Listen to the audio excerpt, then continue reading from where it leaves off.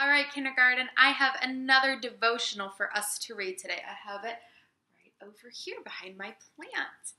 It says today, shout it out. Ooh, I wonder what we need to shout out. Let's read. You've learned about God's awesome power. You've heard about his amazing love. The Bible has told you how he saves the sick, the dying, and the hurting. He protects his children. He provided his own son, Jesus Christ, to die for us. And he wants you to live with him in paradise. That's heaven. That's worth singing and shouting about. Think about all the things you have learned about God. Thank him for the goodness in your life each and every day. You can trust God to help you as you grow up. He will take care of you. He is the creator who made you and loves you forever. Praise him. Kindergarten, that's a cool devotional because it reminds us again that there is good news right now. I know that right now we are still seeing a lot of things about how we have to be careful when we go out. They want us to wear masks now when we go out, which is okay. It's all about taking care of each other, making sure that we don't spread germs and making sure that we don't get germs. So kindergarten, I know right now it might seem like, oh my goodness, so much is going on. I can't really have fun anymore.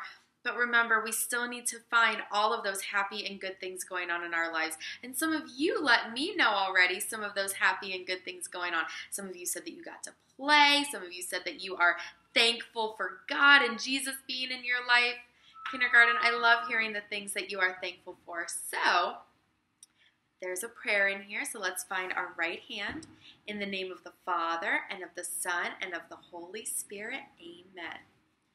God, I praise you for your wonderful creations, marvelous love, and awesome power. Thank you for bringing me into your family. Oh, I like that. It does remind me that we are all part of God's family. Every single person on earth is part of God's family. He loves all of us. He loves that we are all so different. He loves that we are good at different things. He loves that we have different hair colors, different eye colors, different skin tones. He loves everything about us. Why wouldn't he? He made us. So kindergarten, I want to know today, what is one thing that you love about yourself? What is one thing that you love about yourself? I think that's important right now for us to remember that there are things we love about ourselves because we can kind of forget about that sometimes. We can kind of start to get down and we're like, I can't do this. I can't do that. I have to stay home right now. I know it's hard. So think about one thing that you love about yourself. I want to know about it. Let's talk one last time about how Jesus is like this plant here. So this plant started off as just a little seed, just a little tiny thing. And it started off way deep down in this pot down in the dirt. I couldn't see it. I didn't know it was there. If somebody just handed me this pot full of dirt, I would have been like, great, thanks, it's a pot full of dirt. I'm not sure what to do with a pot full of dirt. But because I took care of it, I watered it, I made sure it got some sunlight. I made sure that it had air to breathe. And I made sure that that soil stayed nice and healthy for it. It started to grow. That's how Jesus is in our lives. He might feel like just a little tiny seed way down deep in your heart right now. But if you show other people his love for you and you show other people how you can love them just like Jesus and God love you, he will grow within you. Just like he came out of that tomb on Easter Sunday. He doesn't want to stay buried deep down inside. He doesn't want to stay in that tomb. He wants to grow in your life. He wanted to come out of that tomb and he wanted to show everybody, look, it's okay. Everything is okay. So the more that you show people that God and Jesus love you, then the more they're going to feel that God and Jesus love them. And the more that you're both going to feel that everything is okay. So we know that Jesus is God's son, and we don't really know what God looks like. Nobody's ever really seen God and then told us what he looks like. But we just kind of make a guess. We know that we call him God the Father, so we just kind of guess that he's like this older gentleman up in heaven who maybe has a beard. That's just our guess. We have more of an idea of probably what Jesus looked like since he really was here on earth. So, because Jesus was here on earth with us, he grew and he changed. Just like you guys are growing and changing every day. Your hair gets longer, you get taller, you have to have new shoes sometimes, don't you? Because your toes start to get really squished inside those shoes because your feet are growing. Jesus did the same thing. He grew and he changed. He was a little tiny baby, just like on Christmas morning we talk about how Jesus was born. He was a little tiny baby.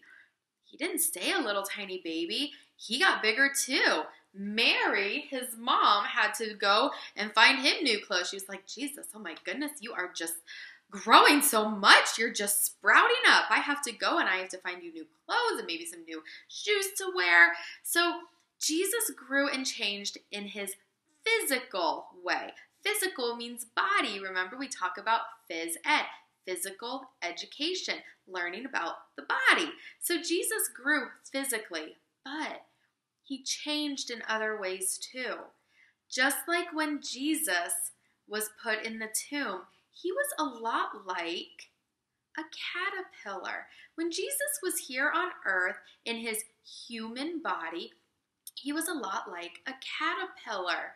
You know how caterpillars like to go around and they eat and they grow too. They start out as little eggs and then they go and they grow into like something that we call larva. And then as they get bigger, they become an adult caterpillar. Well, same with Jesus.